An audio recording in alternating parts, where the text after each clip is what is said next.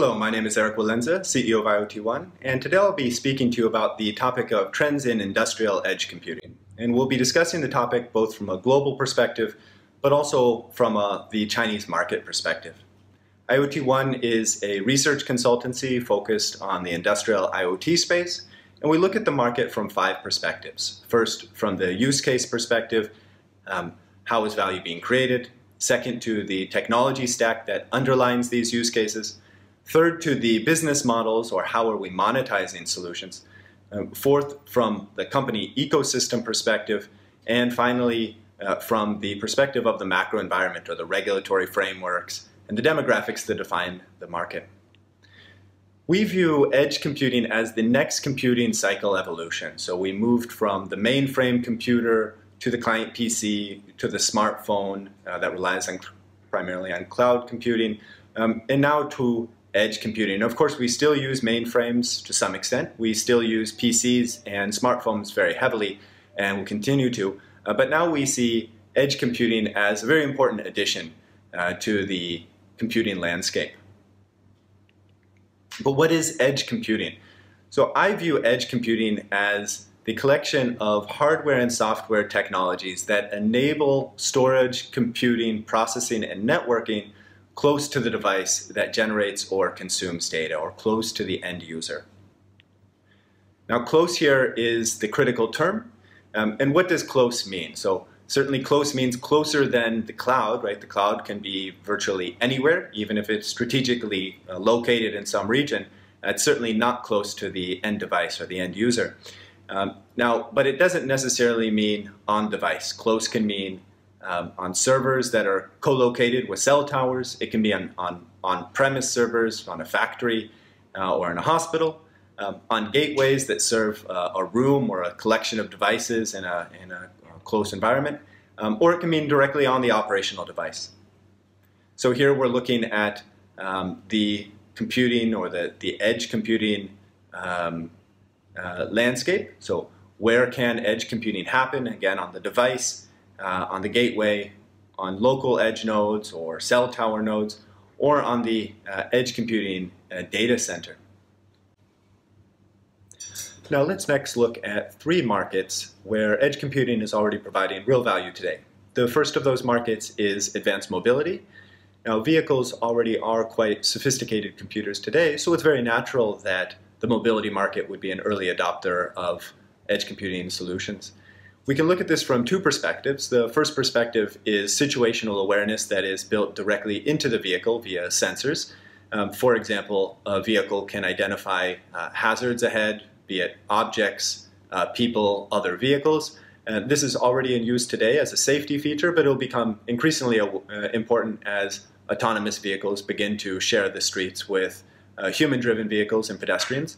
We can also look at this from the perspective of the vehicle integrated with the city infrastructure. For example, we could more optimally route a vehicle to a destination if we can identify the status of traffic lights ahead. A vehicle could improve fuel efficiency if we can identify the location of parking spots or charging stations. And we can also improve safety if the city infrastructure can tell a vehicle that it's likely to be raining or that there might be ice on a particular road based on the micro weather conditions around that specific road or bridge, for example.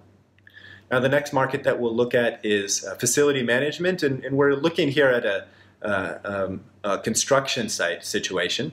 So on a construction site, we have quite a wide variety of assets that we might want to monitor, safety concerns related to people that we would want to monitor, and also processes such as electricity consumption, water consumption, and potentially also pollution outputs.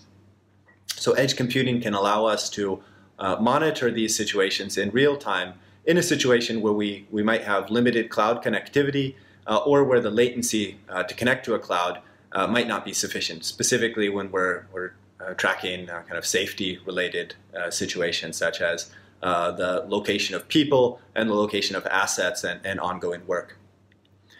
Now, the third market that we're looking at is the manufacturing market. And here we're taking a different perspective. So we're looking at 20 common use cases across a study where we cataloged 734 specific deployments or case studies. And what we were looking at here specifically was which use cases can be deployed on the cloud, on the edge, or on both. And the reality of the situation is that in most use cases could be deployed on either the cloud or the edge. Some use cases can be should best be deployed on a combination of cloud plus edge, so you want to do different types of computing power on both.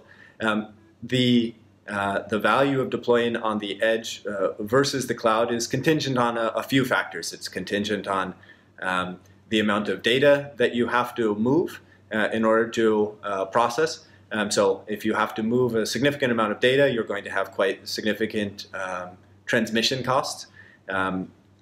It's contingent on whether that data needs to be combined with other data sources. So if we're looking at, for example, one production line, that might be best studied on the edge. But if we're looking at, for example, the production of a product and then also the arrival of raw materials from a supplier, then we would have to centralize that data into a cloud because it's coming from multiple sources that are not proximate to each other, right? One is coming from the factory, the other is coming from a supplier, and so those data sources would have to be centralized somewhere on the cloud. My expectation is that as the edge improves, more computing will be pushed down to the edge, but the cloud will, of course, maintain a very significant role. And there's some disagreement around whether 5G adoption will actually make it easier to move data from the edge to the cloud and therefore make the edge less valuable, or whether 5G will support adoption of solutions on the edge by enabling data to be brought to the edge and processed there or transmitted locally. I think the reality is that both in the industrial IoT space, both cloud computing and edge computing are both relatively new and are both going to see very significant adoption trends.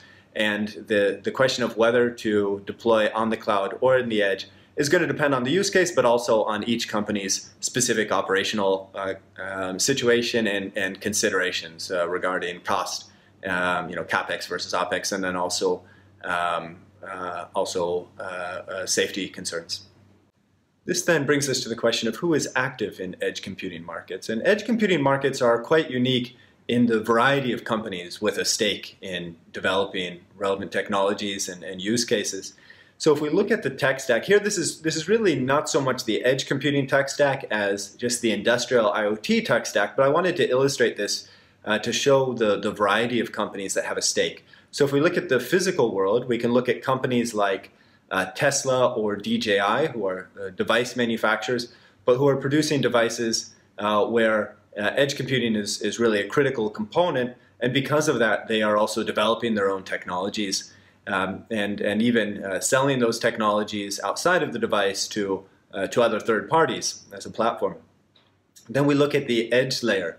The edge layer is really where the incumbents sit here. So many of these companies have been somehow building edge computing solutions or edge connectivity solutions at least for decades. So here we have companies like Advantech, companies like Texas Instruments, Bosch. Then we have the cloud layer. Now the cloud layer here, of course, does not only sit in a data center that is kind of far separated away from the edge.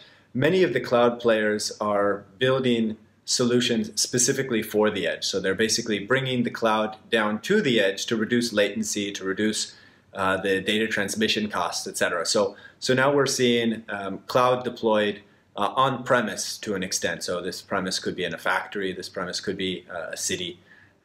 Then of course we have applications designed specifically for the edge.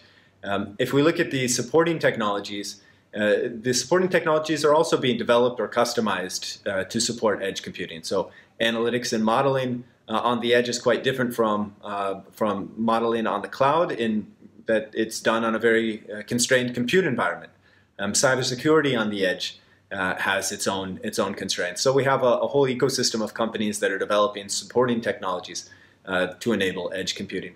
So in the whole, the edge computing market is very dynamic. It has a very broad array of stakeholders.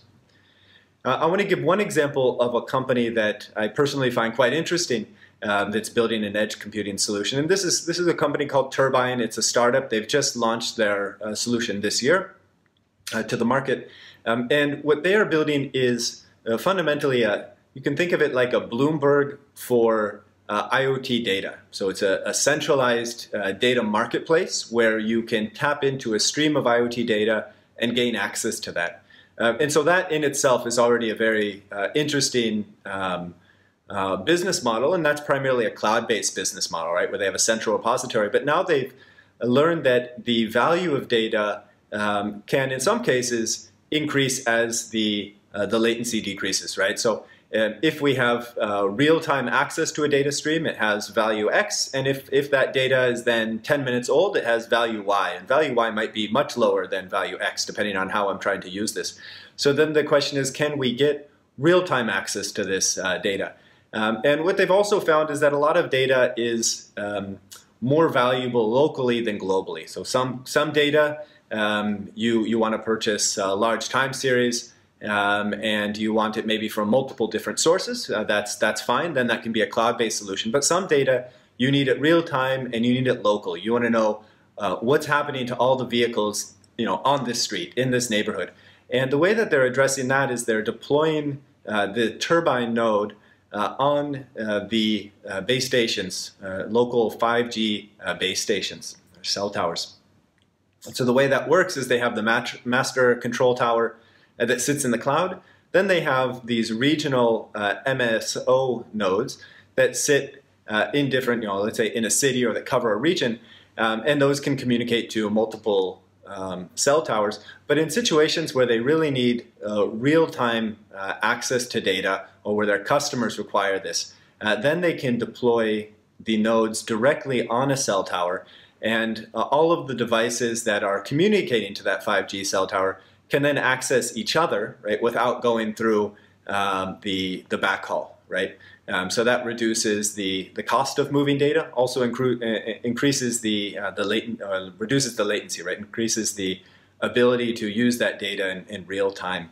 So I thought this was a very interesting adoption of a technology that's first of all quite new, right? Building this central data repository for IoT data, but then bringing that down to the edge, so it doesn't just sit in the cloud as kind of a time series data, but can really be used in real time. Now, if we look more in China, who are the key players? Here we've divided them into automation, OEM, end users, ICT cloud, ICT connectivity, and industrial software. And there's just a couple of things I want to note about the Chinese market. Number one is we see quite, of course, strong positions by multinationals, but also strong positions by many local Chinese companies. If we look at the edge portfolio on the bottom, we see some areas, it's not shown so explicitly here, but the gateway, for example, where a very wide variety of companies are investing in gateways, even end users or OEMs who don't have any traditional business there, but view this as an extension of their business that makes sense because the technology is relatively mature and it's incorporated into a wide variety of solutions. So you have some aspects of the tech stack that are becoming quite saturated. The other thing I want to emphasize here is the ecosystem strategy. On the edge, ecosystem strategy is quite critical because companies want more or less an end-to-end solution, right? So they want a one-stop solution, which is very difficult for many of the traditional edge providers, companies to provide, because they're primarily selling a specific technology, and then being able to bring that end solution to market requires collaborating with partners. Another perspective on the Chinese market is the ecosystem around the Edge Computing Consortium, the ECC, and this is a kind of quasi-governmental organization. There are 260 members. 26 of them are non-mainland companies. The rest are mainland companies. Some of the founding members, so Intel and ARM, are also multinationals or non-Chinese companies. A couple things to point out here. One is industrial software is the largest company group. So these are, if you look at the 6 founding organizations, they're not industrial software companies, right? But when we look at the bulk of the companies that are involved, they're either industrial software or OEM. So industrial software is one of the areas around edge computing where we see a very strong presence of younger startup companies entering in, and a lot of the innovation, because the hardware is more mature, a lot of the innovation is now being driven by these industrial software companies. And then the OEMs, the automation companies, the ICT companies are either building their own software or they're looking to acquire younger companies in order to build up this capability and to provide more of a full tech stack around the edge. Now, why is the edge growing so quickly in China? One of the key reasons is the very significant investment in 5G infrastructure. China's expected to invest approximately $180 billion in 5G infrastructure over the next 5 years. By the 2025, China is expected to have approximately 1.9 billion cellular IoT connections, and of course many more non-cellular IoT connections. So we'll have a very robust connectivity environment for edge devices. And interestingly, approximately 90% of companies expect to generate incremental revenue through the adoption of 5G. And I'm not sure that this is very realistic. 90% to me seems a bit high, but I think it really speaks to the awareness and interest in the topic. So the market is very aware of the value of connectivity, and there's a very strong degree of interest in the market in looking at where innovation around edge connectivity and edge computing can support business growth and revenue growth. That's what I wanted to share with you today. So I hope you found the presentation interesting, and you're certainly welcome to reach out to me if you'd like to learn more. Thank you.